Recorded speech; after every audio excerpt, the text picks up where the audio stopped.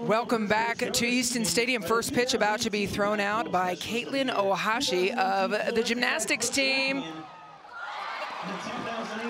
Well, I give it a 9.0 because it's really about the style. What do you think, Tammy? I love it. I'm giving her a 9.9875.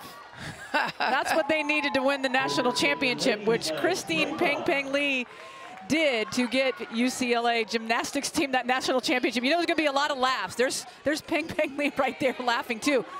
But you know, it's all about the ground ball, and that's exactly what happened just there. It was the floor routine.